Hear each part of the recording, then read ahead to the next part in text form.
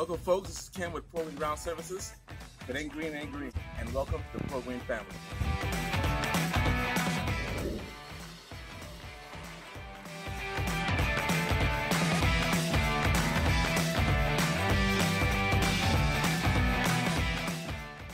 Spraying nice. This is down there about 20 feet. Seen the picture before.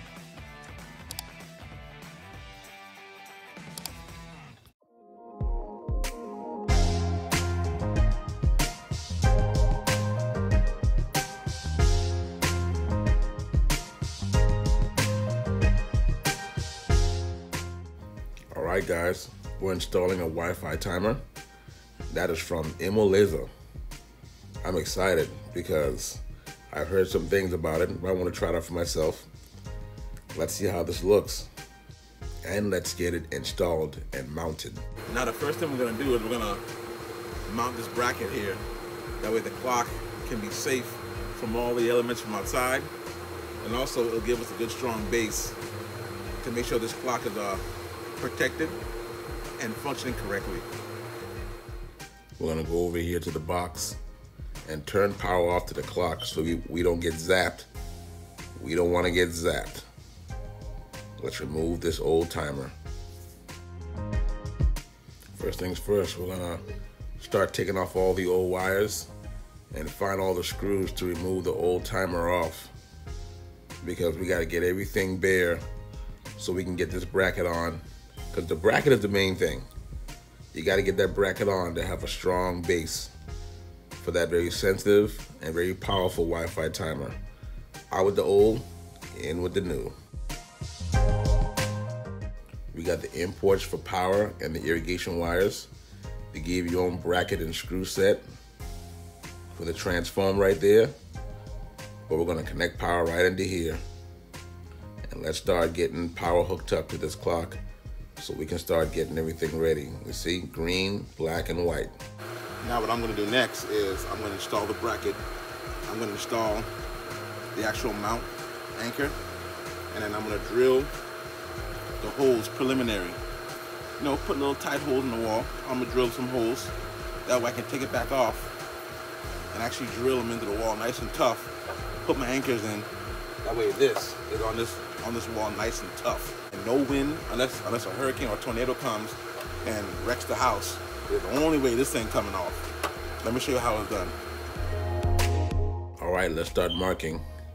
I'm gonna drill my preliminary holes so I can at least hang the clock. And then I'm gonna hold with my other hand and kind of just do my hole markings, you know what I mean? All right, we got the base just hanging on there. Now I gotta mark the holes. You see? I'm gonna mark these holes here. Bam, bam, and right there, bam. Just mark them. I'm just mark them. That way I can go ahead and put my muscle into it when I take it back off and put those other anchors in, so that this base here is straight and on the wall, nice and tough.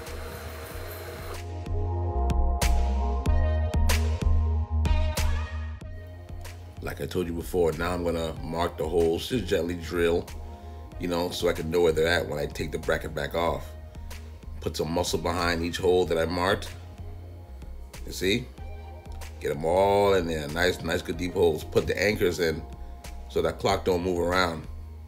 Okay, we're gonna put the clock on. We're gonna get those screws, okay? Put them in there, drill them in. See? That clock is on there, sturdy.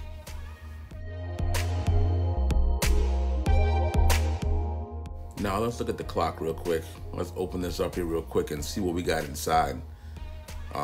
We have the actual timer. It's not that big. It's one little square little piece, but that's all the brains. That's all the brains. We got the books. Do not throw this away. You're gonna need it later. Okay, let's put that aside. But there's the clock. That's your baby you gotta take care of right there. You know what I'm saying? They also have the transformer, and they also have some more screws and anchor kits. Gives you, I showed you before, a tiny flathead screwdriver. You're gonna need it, okay? Especially to open these up, and also put in the screws that they give you in the packet. That's why make sure opening everything up slowly. All right, let's go ahead and mount this clock on. Now, in order for the transformer to work, the plug-in transformer, we gotta hook power up. White wire, black wire, and we have the copper wire coming from the panel. That needs to go to the clock, okay? It's coming from the panel. See, the clock got white, black, and green. Okay? That black goes to the black from the panel. The white goes to the white, or the green goes to that copper, okay, the ground. And then the neutral, the white, goes to the other white wire from the panel. So black and black, white and white, and green and bare, or green to the copper. Okay? Green to the copper. That's how you gotta do it to get 110. So that outlet right there can work with the transformer, you see? Now all we gotta do is snake our irrigation or sprinkler wires through, right? Get those through and then mount the faceplate. There's 3 screws that align directly with the housing, and those screws are in that small little bag. Go ahead and align them up, put the screws on, and your faceplate is mounted. Let's go back to the electrical panel, flip on power, 110, and that light should come on, and boom, we have power to our clock. All right, now, let's hook these sprinkler wires up. Okay, I only have 4 zones. Now, you remember that little screwdriver I was telling you about? You're gonna need that or you're gonna have some problems. Reason being is these little screws here take a small little flathead screwdriver, and you need that small little screwdriver to put your zones in. Now, I went ahead and hooked mine up according to my zone, but you gotta do it according to yours, okay? Connect that common wire, all right? Connect that common wire so your system could be grounded. If you don't connect that common wire, your system will not work. So make sure your common wire is in its common spot before you connect any sprinkler wire in sequence, okay? Make sure your common is connected. That way you can start putting your zone wires in. But as soon as I did that, I went to the next step on programming my clock to the app you have to download. Let's go download the app. I downloaded the app on my iPhone and on my tablet. You can see right there, open it up and open up an account. You're gonna need to open up an account. Okay, I did it on my tablet too. That way I can start hooking up the Wi-Fi and my zones. Now that app is gonna make you scan this barcode here on your clock. Okay, you scan that and it'll pull up the type of timer you have, and you could begin registering your timer to your home, place of address. That way the weather channel and all that stuff could be hooked up to it. It is so neat. Well, I wouldn't say the weather channel, but the weather will be hooked up to it. That way you don't need to hook up a rain sensor. It'll be already built in. On the front, If it's raining, your clock will not run. side, I can't wait to see how this thing works.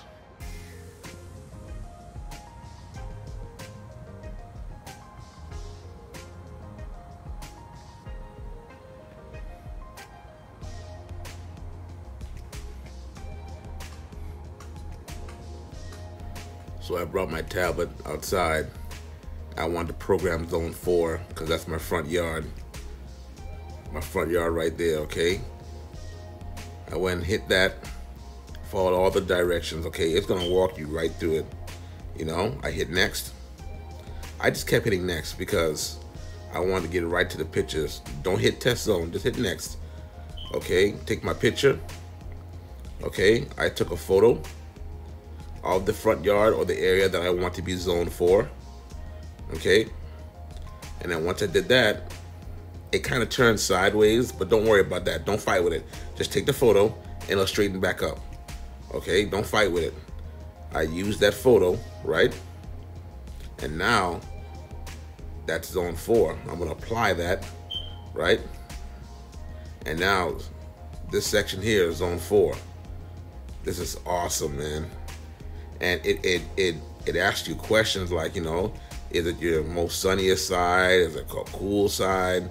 You know, I know that side is sunny, you know, and it's warm grass, so that's what I hit, right? and then it walks you off to the next section. See, it's checked off. Okay, let's go to the next section. You know, it asks you a bunch of questions about, you know, how to water it. Well, let's get, yeah, see, fixed spray. Yeah, these are fixed sprays. Okay, and that's how we're gonna do it, man. Look at that. Yeah, every question, of course, is fertile. It's proprogreen, baby. You know, and it gets lots of sun. It does all of that for you. There's no need on messing with this very smart timer. Even has the percentage of water that it should need based on its scientific ratings. Okay, let's see how this works. I'm gonna fire this up. Ooh, I'm excited. Okay, you see that little water button right there? And you go ahead and you hit that to activate it. Okay, see that zone 4 is ready. See the picture? That's zone 4, the same picture we took. Right? Next, I want to run it real quick. Let me see how this look real quick. Oh boy. Oh boy. Woo! All right. That looked good.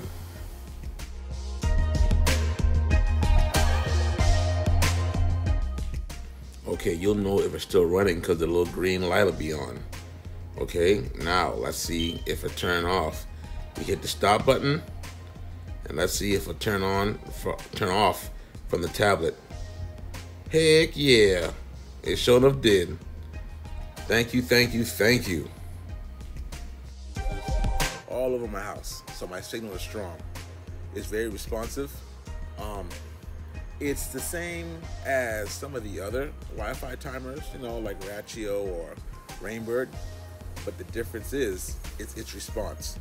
It's very responsive. There is no lag time as far as when you hit zone 4, you're waiting like 3-4 seconds. No, it's zone 4 and it's bam, it's on. Okay, it is very responsive. I would recommend one of these timers. I'm probably going to recommend it to some of my customers. It's cost effective and it's very user friendly. Okay, this is Ken Green with Proving Ground Services, and I want to thank ImoLaza for allowing me to install one of their sprinkler timers. Thank you.